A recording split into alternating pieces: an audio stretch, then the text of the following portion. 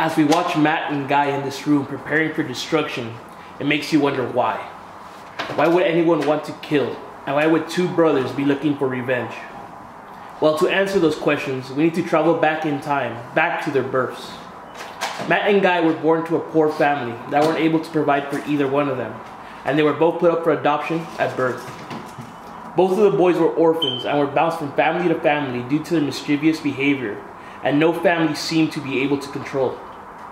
At 15 years old, each of the boys were finally fed up with all the moving, changing, and inconsistency that they decided it was time to make their own decisions. They found this place that trained men to be hitmen, and decided that this was what they were born to do. Each of the boys entered this business, none being known to them that they were brothers. Later on, many conversations later, they realized that they were brothers and they needed to stick together no matter what, because they were all they each had. Over the years, these brothers became inseparable and were the best in the business, so any high priority cases would come their way first. Man, I'm so glad that we found each other and we're in this game together. It makes life that much easier. I'm with you on that. So have you heard of any recent hits? No, but I feel something coming. Feel it in my bones. Something big will come our way very soon.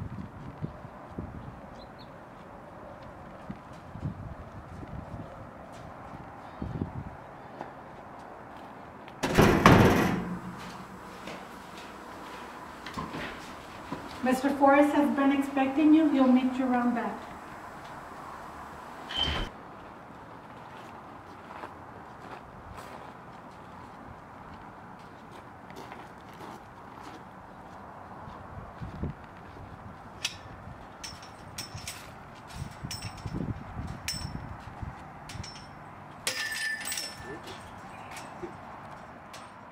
Well, look who it is, Matt and Guy. How you boys been? Cut the chit chat first. Yeah, we're not here for small talk. That's the way you want to play it? Who's your next target? No guns. There's some things you should know about the project. Beefed up security. That's why I got you guys a couple selections of necklaces. Let's see 'em.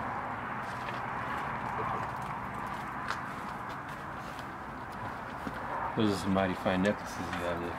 This one will be fine. You better not be messing with us. Or everything's clean and clean. Alright. It's good seeing you first. Seeing you shortly.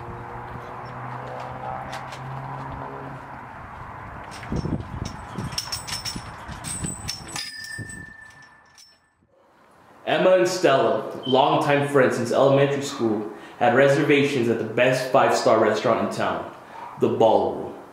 The ladies deserved a break after all the hard work that they had put in the past few months.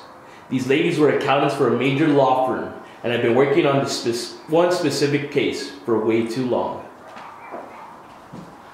Wow, this place is phenomenal. I have to agree with you 100%. This night cannot be more deserved. Welcome to the ballroom, ladies. It's nice to have you this evening.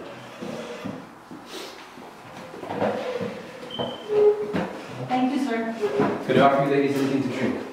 Yes, I'll have a glass of wine, please. Ah, excellent. Wine puts me to sleep, so can we have some water, please? Surely.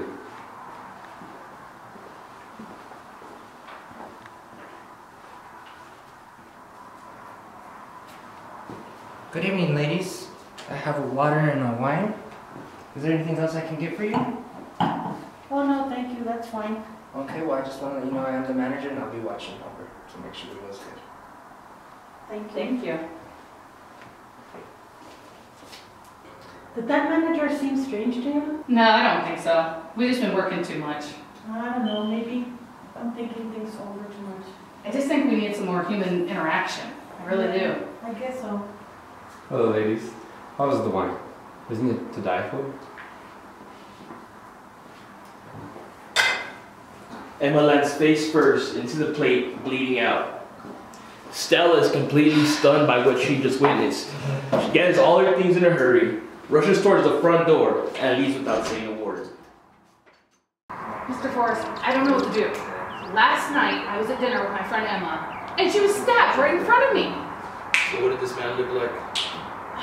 The restaurant was so dark, it was hard to see. I don't know, maybe he was like 5'5", maybe white, maybe a little darker.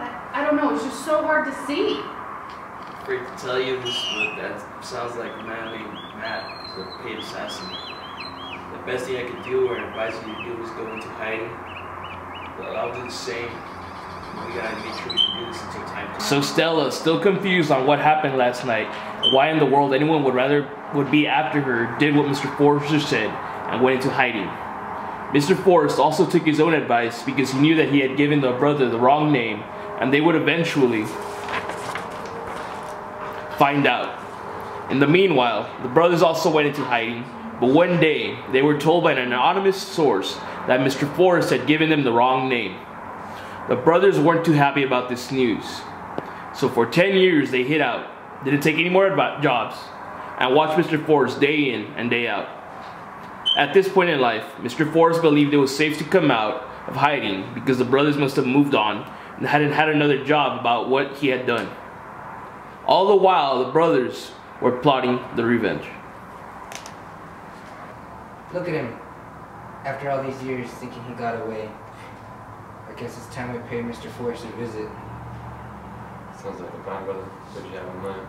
I say we give him back his necklace. The brothers showed a smile of sweet revenge, so they traveled across town to Mr. Forrest's place one last time.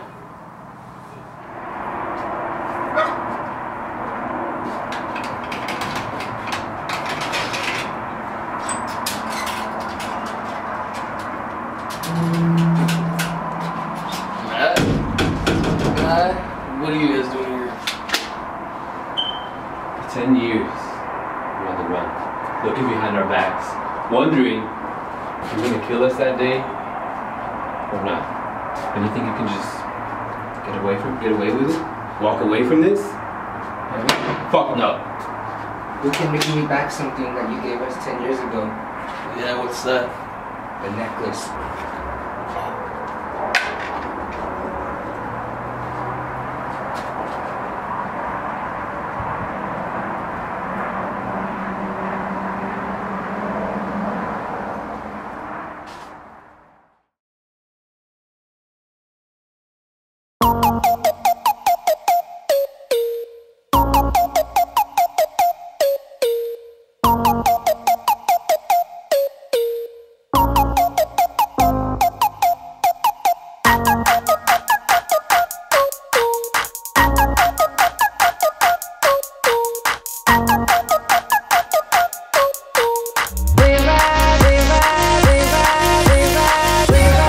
Three, two, one, go.